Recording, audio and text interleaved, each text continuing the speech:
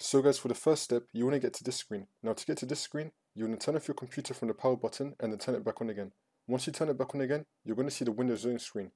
Now once you see the Windows Zone screen, you're going to turn off your computer and then turn it back on again. Repeat this 3 times and then it'll bring you to here. It's going to say that your PC did not start correctly. You want to click on Advanced Options, which will then bring us into here. Now you want to click on Troubleshoot, Advanced Options, and then Command Prompt.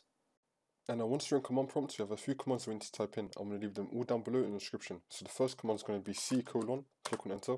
Now we're going to type in bcdedit space / export space C:/ bcd backup, click on Enter.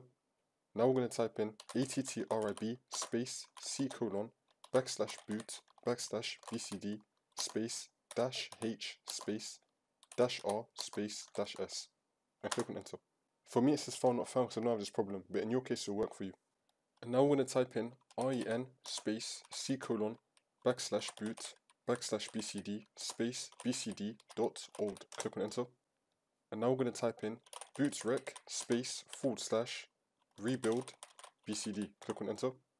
You're going to wait for this to load. Now it might ask you to type A, Y or N. In my case it doesn't, but it might ask you to type in A, Y or N. You want to type in A and then click on Enter.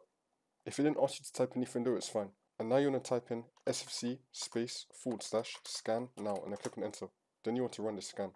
And now once that's been done, you want to type in chkdsk space /f space /r, click on Enter. And now you want to type in Y and then click on Enter again. And once the scan's been done, you want to close this out. And then you want to continue on to Windows. And now once you're back in Windows, you just want to restart your computer. And then as your computer turns on again, it might do another scan for you, and you just want to run that scan. If it does not do the other scan, then it's fine. But now your problem should be fixed.